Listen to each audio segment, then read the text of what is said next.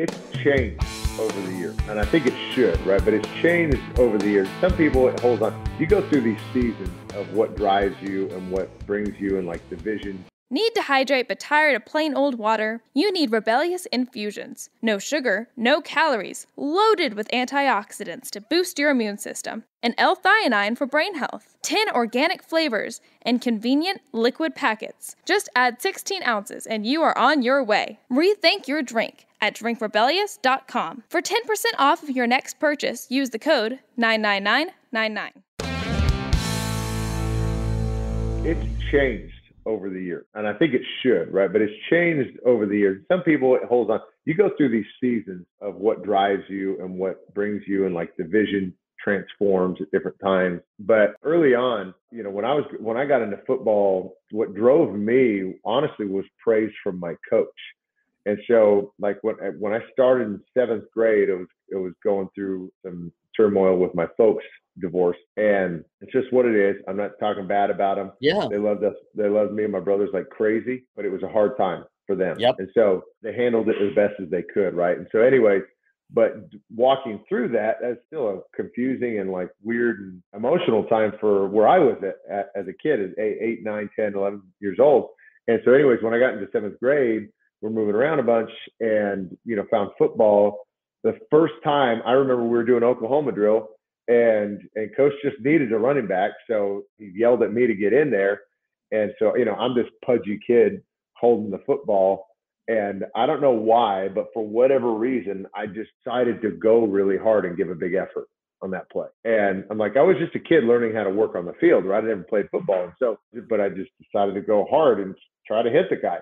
Well, I bowled him over, who was playing linebacker in Oklahoma drill, bowled him over, and coach flipped out on me, like yelling and screaming, all excited because I just laid a hit on him. And that just threw an explosion into my head of endorphins, right? Of my receptors just going crazy. And all of a sudden I was like, whoa, I got all this praise for somebody from doing something good that was apparently good. And so I wanted more of that. And so, but that was an initial driver for me in a big way. And so I wanted that praise from my coaches. And so, you know, you tell me to be somewhere, I'm going to be there. So I became extremely coachable, which all coaches love, and busted my tongue, was willing to go kill myself for somebody, and almost to a big fault. And then, you know, over the years, it shifted. So then I had this conditioning of a work ethic that I got from that, which was really big. And so then it was just, I kind of operated on this conditioning in a little bit, but then it started shifting over, especially when I got my faith, to a confidence in knowing that I was set apart from the average person in this world. And so I love asking averages, right? So like when I got into the financial business, I'm like, what's the average amount of study time to get licensed up? What's the average income level of somebody, an advisor? What's the average revenue, like assets under management for a typical financial firm? And I started my own, right? So like, what are these averages? Why do I ask what is average? Because average is pretty weak in this world. And so I know if I can get the average, I will smash that. And so whatever it is, and it doesn't matter if I don't know what the field is, because that's just a language I just have to learn. Because I have an ability to learn, especially in the league. You have to interview with these teams, or they want to get you down. When you're picked up on a football team in the NFL, you have to know the offense. Coach will come into you individually in a meeting, and he'll typically drop 2 or 3 plays, and you have to know all the calls and everything that's going on with the play. If you don't, and he'll retest you the next day. And if you don't know 90+% of those calls, basically ace the test, you're gone. You're cut. And so what I love sharing with guys is like, listen, we're conditioned to an ability to learn and transition. The normal person isn't. And everybody has that ability, but we're conditioned to it. And so if you realize that you're conditioned to it, I have a level of learning. I can attain information way higher than the norm. And so I knew I could go after it. So that was separated for me in a big way, where like, hold up, I'm separated from the rest of the world. If you want to come to separate with me, come on, I'll show you how to do this. But I knew that confidence gave me a whole different level of type of work when I was operating through something I was learning. So it was, I don't know if that makes sense, but That's awesome. I mean, first, Yeah. that's awesome. Like couple things that really come out of it, right? I never thought about us being conditioned, but we are, right? We're being conditioned to adapt and learn all the time. And we know there's no comfort in athletics, right? The moment you're comfortable, watch out. Like nothing's good's Right. going to happen, right? So you get so used to being in discomfort, which I think, again, kind of talks back to your correlation of special ops, military to athletes, right? You just get used to being discomfort, right? Uncomfortable. I love that praise. I mean, tell kids all the time, like, what are you great at? Like, what's everyone admire you for? And I feel like we're all just a bunch of puppies, right? The moment we go out and we finally pee or poo on the lawn and everyone goes, oh, way to go, Max, you just great puppy. And the dog wags its tail and it's so excited. Like, thank you for loving me and thank you for just showing me this. I'll do this again. Watch, I'm going over by the tree right now, right? Like it's on. Like I just need your praise. And man, we're still doing it, right? We're still doing it like the best in the world. Like catch them doing it right again and again, and they'll be like, oh, I'll do it right again, man. You see what you see? I just got the award for the top salesperson. I got the bonus. We're still doing the puppy. It's just at a different level, right? Whenever we get that praise. And so many kids, I feel like God's given them this great talent. And it's really like a blessing, right? It's not, hey, listen, you did something to get it necessarily. Like you take that pen and put it in your hand and all of a sudden that looks like this gorgeous picture, which I absolutely admire because I can't do it, right? I'm like, oh my gosh, look at that skill. That's so beautiful. Look at the colors, the shading. I'm like, and you're like 11? Like, I mean, shouldn't you be in an art gallery somewhere? And they're like, oh yeah, but I don't like to do it. I don't like to do it for other people. Like, I'm like, I don't know. Everybody loves this about you. They love what you do, what you create, the value, the beauty. And that's like, I don't want to share it with others. I want to hold it to my own. And I'm like, no, like this is gift you've been blessed with. Like, go share it because that's what you're called to do. Right. And I never thought about coming back to this conditioned learning. It is the superpower of athletes that I think they miss when you talk about transitioning. And we could talk about this next year. As you transition from NFL player to a wealth management company and owning your own firm and assets under management. I have a few of those clients, so I love it. We talk a lot of AUM, right? It's a superpower. You're a hyper learner. We can learn things very fast and adapt very quickly. And I don't need to actually do it either because I can watch the video and learn too. I've learned there's a lot of different ways to learn. And I've also learned those things that there's not just one way and I can learn different ways. I can go do it. Great. That's awesome. I can go watch it. Great. I can go get the video. Great. I can go in front of the coach and he can take me through it. Great. That's awesome. Like I can get the hacks and go faster. And I love that hyper learning. And I think that a lot of athletes miss this. Like this is going to be a superpower for you adjusting to quote unquote the real world, right? The real world. So talk to me a little bit about that and what you learned along that trial into your own firm. About that adjustment, the transition period? Yeah, that hyper learning. Yeah, that transition. What it does, one, like there's confidence. I don't want people to get that mixed up with cockiness either, right? Arrogance. Yeah. So because I can be confident that I know I can get it done, but don't be arrogant that you know everything. And so, I mean, that's for one thing for sure. And you're probably in the same boat. It's like the more I find out, the more I weaponize myself, the more I realize I don't know. And so yeah, that's right. I'm like, geez, it means I can start surrounding myself with more people that know. And so, but what started happening with me was a big thing started happening in my face was, I knew I had the ability to work, learn, be where I was supposed to be. I could get the job done. I could perform higher than other people. And so I knew I had that capability. I didn't have the tools necessarily to get that done always. And so you might be in a different category. If I want to be in your category, in my mind, I knew I could get to where you were at or surpass somebody like that. But I didn't have, where would I find the tools or how would I find the capability, the information, or the ability to get to there? And so football, I played it for so long that I wish I took over this kind of behavior before, but I learned this going through church was becoming that consumer where all of a sudden, because so many people are trying to pour from an empty cup. They say like, well, I can go play football until you get on the football field and they stop, right? I could open up my own wealth management company until you got to meet with a client and realize you're a big dope. So you don't know anything about it. And so the thing is, now you have to walk through those bad times, but most people are trying to pour from an empty cup with fake confidence. And so I have the ability to go get it. I have to go get it though. And so what happened is in church is all of a sudden I became this consumer and started reading like crazy. And I know you're leadership guy, so you'll appreciate that's where I became a John Maxwell fan. Sure. His 21 Irrefutable Laws of Leadership and 13 Invaluable Laws of Growth. Awesome books.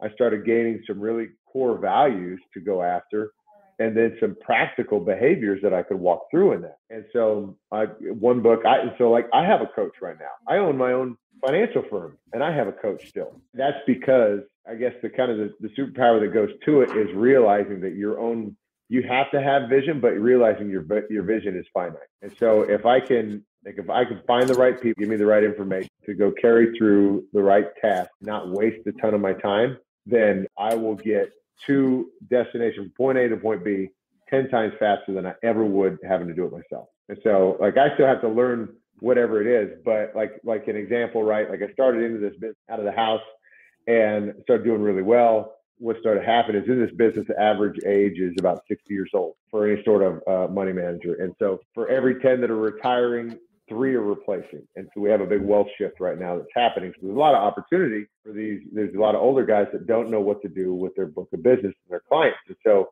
they've just been doing everything themselves that they don't know what to do when they get to retirement place or this place where they want to slow down. And so I got approached for buying a book of business from this guy, and he was 73 years old, still kicking. He wanted to keep working, but just wanted to pare it down a little bit. And it was cool because I'm just talking with him. I just want to hear his story and how he was in the business, been over 30 years in that business. And I'm like, man, what were these catalyst moments that led to big growth for you, or like bad ones that stick in your head really bad, big losses? And he just sat with me for, over an hour talking to me about all these experiences. It was huge for me because what it did was I talked to the buddy who hooked me up with him. I said, hey man, he was a wholesaler through a company I used.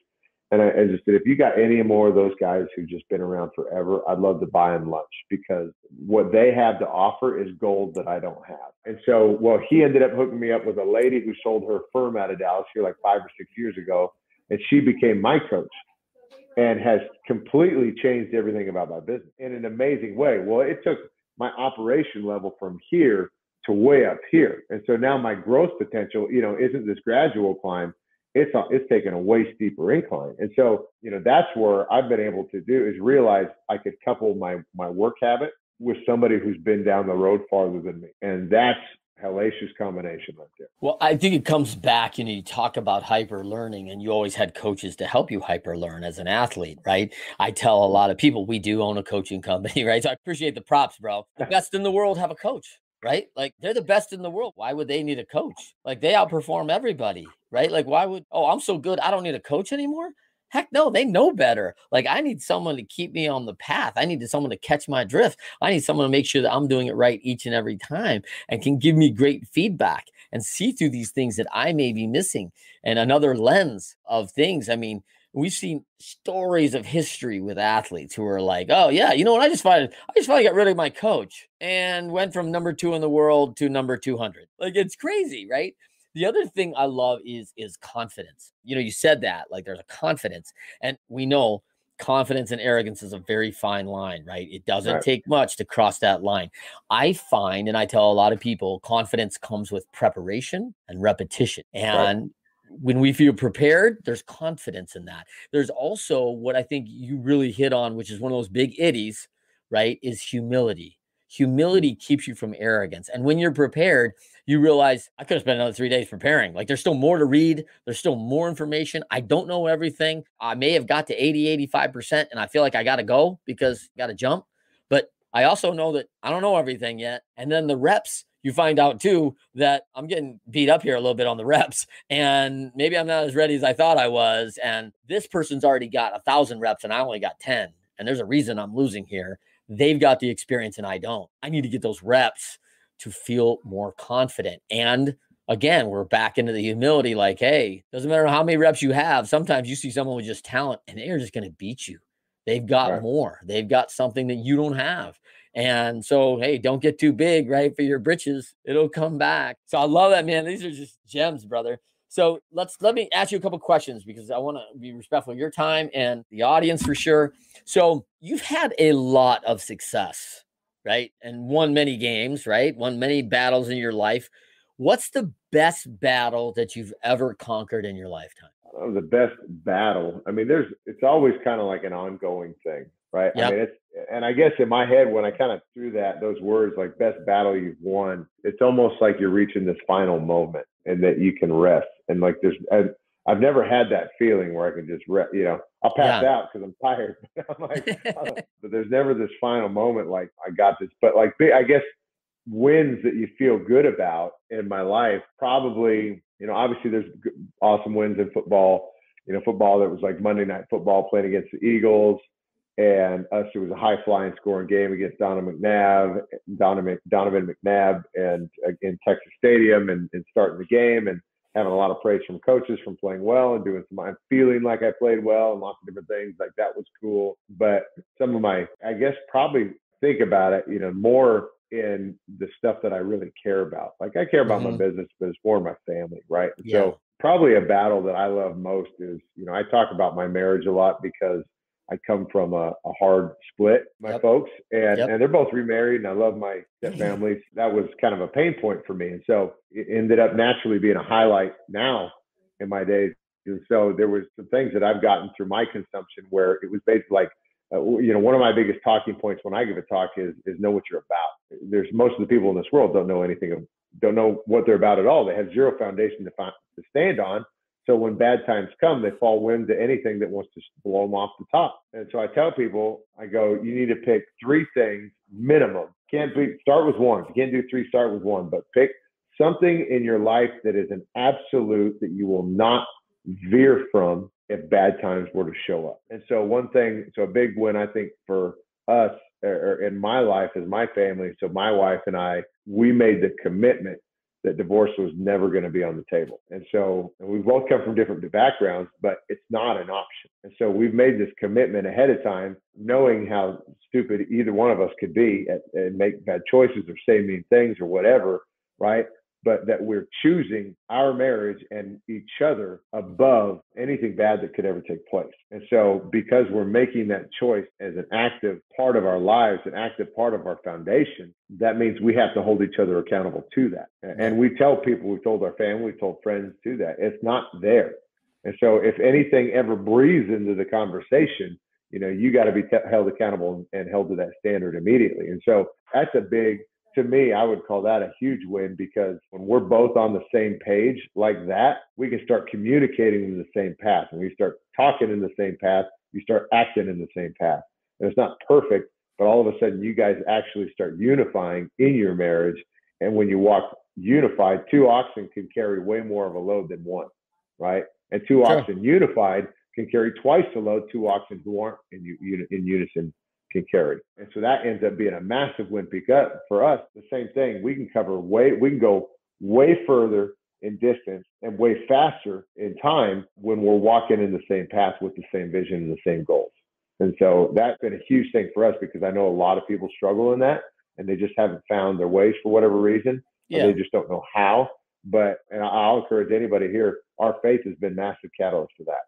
We both submit our big things in our life is our faith, our family, and our work. And so each one subjects itself to the next. My family is subject to my faith. Why? Because the first time I realized there was a God, I realized I was not him. And when I put my family above my work, that means I don't, and I have to check myself constantly on this, that means I don't exhaust my tank or I don't empty the tank at work. I got to leave some juice left for when I get home. And so when I get home at 4:30, every day it's a tornado with a 6.5-year-old and a 20-month-old.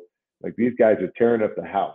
Usually at that time, my wife is like, she's ready to tap out, right? She's tapping you in, I'm out, right? Like, I want to be at Starbucks for 4 hours. I just need a break. Exactly. So I get that. Let's talk a little bit about that. I mean, let's talk about the values that you're practicing and even developing along the way. Some of those values that, maybe change the way you see things, the perspectives in your life. Talk about that, about how that shifted. That came in from my faith, right? It was a lot of practical coaching, a lot of biblical perspective. And it was great because, we're all naturally searching for leadership. We're all naturally searching for somebody to guide us. And along with that, we are actually called to be a leader somehow in our life, every one of us, no matter how big or small.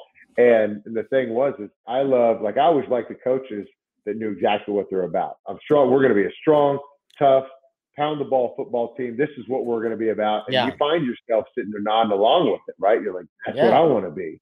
And so the people that don't have that in their lives go off. The first person who gets mad who says anything like that, like, I'm going to go punch this guy in the face. I'm going to punch my boss in the face because he's a jerk and he didn't give me the raise that this other guy got. Other people who are lost and they don't know any value in their life, they start nodding along with that. Like, I'm going to go with you. Let's punch them together. And and all of a sudden it goes to a horrible place. And so like we have this natural inclination to be drawn to leadership or somebody who's convicted in a walking path. But if it's not in a place that is going to bring growth to it's poison. So that's where church was to us. It's like God is calling you to a huge place in your life, but it's got to be in conjunction with him. And if it's not in conjunction with him, it's wrong. And I know that, people get upset when you just call them wrong. Nobody likes being told they're wrong. But I can tell you from where I was at, my wife would have told you, she was like, well, when we got married, football was your number one. I knew I wasn't above that. And I was like, well, shoot. I remember at the time, I'm like, no, babe, that's not true. But looking back, yeah, absolutely was. The way I behaved. The actions. And people's actions are based on their beliefs, not by what they say. And I have to communicate, right? But and this is an extreme example, but if you ask a suicidal person if they have people that love them, they say, well, yeah, absolutely. People love me, but they don't believe it, because if they believed it, they would believe the value they bring to that other person. If I love you not because you bring something to me, but I love you because you're worth loving. And if you're worth loving, you're worth being here. And if you're worth being here, that means you have a calling on this earth. You have a purpose to be here. And so all of a sudden, all these other trains of thought start coming down, and that starts coming through in a big way. And I'm totally getting off track. I forgot where we're headed on this. No, this is good. This is good. This is all about the values, right? I mean, this is the values that people getting that perspective. And I think it's great. I think it's perfect. So this has been awesome, Cory. I know we're about almost at that hour mark. So I want to just say to everybody, hey, follow the show on YouTube Live, many more videos on the Leadershipity channel. I am on at Leadership on Instagram and Twitter, Trent M. Clark. Of course, my handles are Trent M. Clark or Leadershipity on all social media and YouTube. And our website is leadershipity.com. Look for our upcoming ebook, The Pyramid of Leadershipity, Accountability in Leadership. DM, email me, let me know what you think of the show. I was excited, Cory, talk about, hyper learning, the work ethic, all the things you talked about you could do that don't take all the skill, right? That you could learn, that you could, all those things that you do as an athlete, right? I thought that was a great share, talking about confidence and the value of coaching, just a lot of great things that we get overcome and who helps us overcome those things, and talking about those people you surround yourself with as you go through trials. That's so huge. If you enjoyed today's episode, please continue listening and rating Winners Find a Way, 5 stars. We work hard to find value, delivering stories from 1% leaders for you every episode, like today's Cory Procter. Cory, tell them where they can find you. You can go check out any of my websites, CoryProcter.com, ProCapitalTX.com, or you can see them on my social at Cory Procter on Twitter and Instagram and Facebook. Come check me out. Always willing to talk. Happy to be here. Love it. Okay, so let's finish up with one thing. Is there anything that we did not cover that you'd like to share with someone? Someone, if they're struggling right now, they're going through a trial, things aren't great. Is there anything that you'd like to share that maybe we didn't cover, that you'd give them a point in the right direction, a nudge?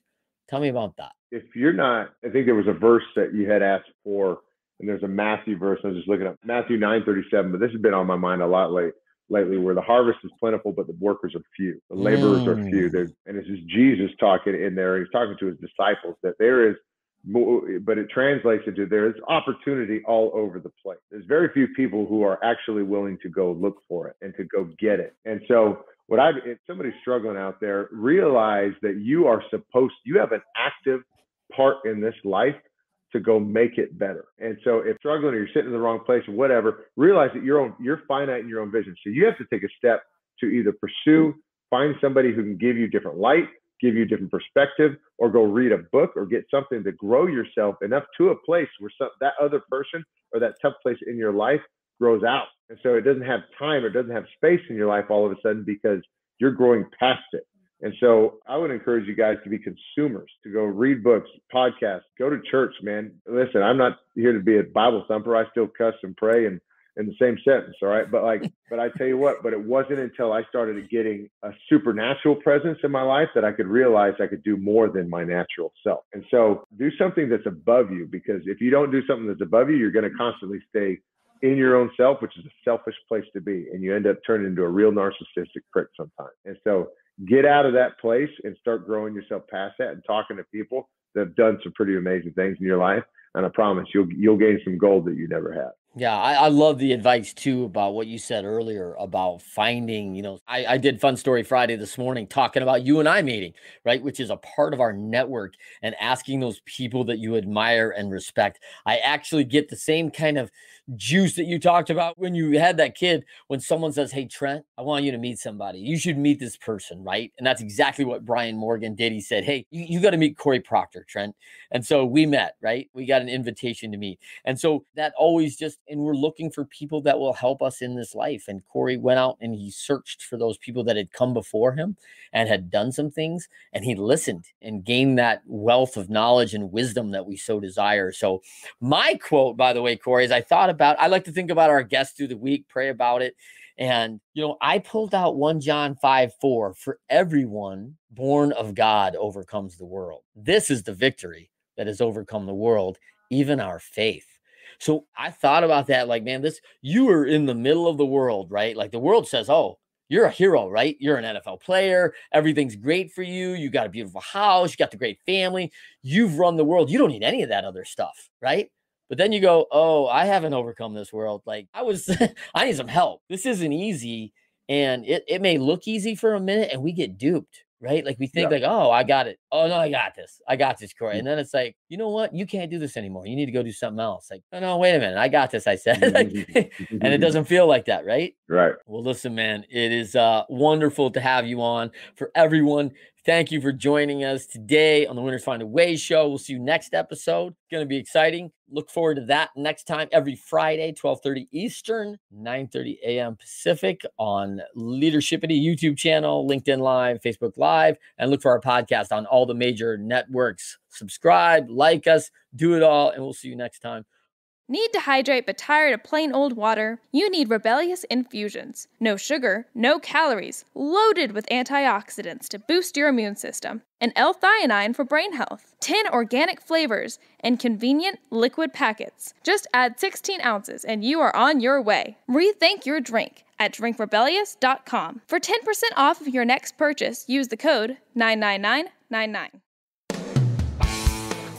Thank you for listening to the Winners Find a Way show and podcast. Trent, together with the leaders who shared their learning and experiences through this show, are grateful for allowing them to help and support you on your journey to becoming your best. Write a review, rate us 5 stars, and share this episode to your network.